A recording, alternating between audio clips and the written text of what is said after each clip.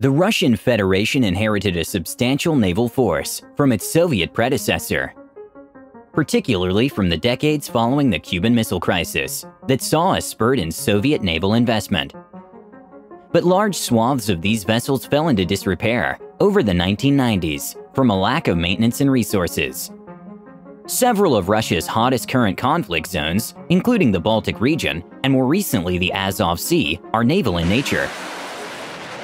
The Kremlin has therefore become increasingly focused on modernizing its navy with cost-effective, export-driven innovation on the one hand and iterative adaptation of present technologies on the other. The result are flagships and first-class vessels that, while not without their technical challenges, can possess significant naval threat capabilities. Here are 5 of the most dangerous Russian warships. Peter Veliky, Kirov-class battlecruiser. Commissioned in 1998 and still the largest surface combatant ship in the world, Peter Veliky serves as the flagship of Russia's Northern Fleet. Fast for their size, the primary design purpose of Kirov heavy missile cruisers, sometimes referred to as battle cruisers, is to pursue and neutralize American aircraft carriers. For this purpose, Peter Veliky is equipped with a wide range of anti-ship armaments, including 20 formidable SSN-19 shipwreck missiles.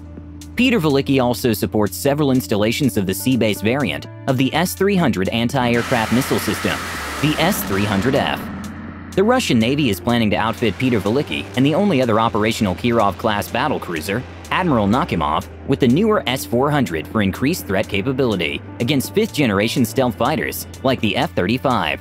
Meanwhile, the Russian Navy is testing hypersonic 3M-22 Zircon missiles as an even more deadly anti-ship solution than shipwreck. Moskva, Slava-class missile cruiser. Not to be confused with the similarly named Moskva-class helicopter carrier, Moskva is a Slava-class missile cruiser. Commissioned in 1982, it was designed with the same carrier-killer philosophy as the Kirov-class, but with a greater focus on cost-effectiveness. While possessing little in the way of ground attack capability, its 16 P-500 Basalt anti-ship missiles and S-300F made the Moskva a potent flagship of Russia's Mediterranean fleet. Deployed from Latakia in 2015, Moskva was a key part of the Russian effort to deter Turkish maritime intervention into the Syrian civil war during a tense period in Moscow-Ankara relations. Subrazitelny, steregushiy-class corvette. The second of 13 steregushiy-class corvettes to be commissioned by 2021. Subrazitelny employs a modular anti-submarine anti-torpedo weapon. This system, called Packet ENK, has no global parallel in that it allows anti-submarine MTT torpedoes and heat-seeking M15 anti-torpedoes to be loaded onto and fired from the same launcher through an integrated command system. The system also includes a hydroacoustic station for sonar target detection. Its technical capabilities aside, Packet's multi-purpose nature is threatening in that it muddles the distinction between offense and defense.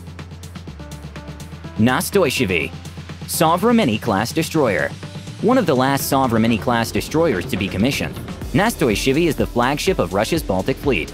Nastoyshevi's formidable SSN-22 Sunburn anti-ship missiles are complemented by the anti-submarine Nostrashimy-class frigates that accompany it in the 128th Surface Ship Brigade.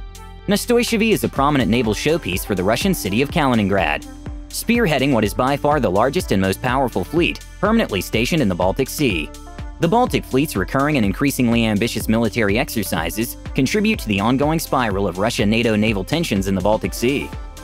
Admiral Kuznetsov, Kuznetsov-class aircraft carrier. Admiral Kuznetsov is Russia's only aircraft carrier, a title that it will likely retain through 2025, as the Navy lays the groundwork for its lighter-class successor. Admiral Kuznetsov is, to be sure, not without its technical issues.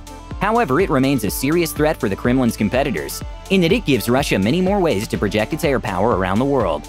It houses, among other aircraft, 18 Su-33 fighters and around half a dozen MiG-29Ks, and facilitated 420 Northern Fleet combat missions in Syria. But with an impressive 12 hypersonic shipwreck anti-ship missiles and 128 3K-95 Kinzhal surface-to-air missiles, Admiral Kuznetsov packs a heavy punch in onboard armaments alone. This offensive capability is why the Russian military classifies Admiral Kuznetsov as a heavy aircraft carrying cruiser, rather than as an aircraft carrier.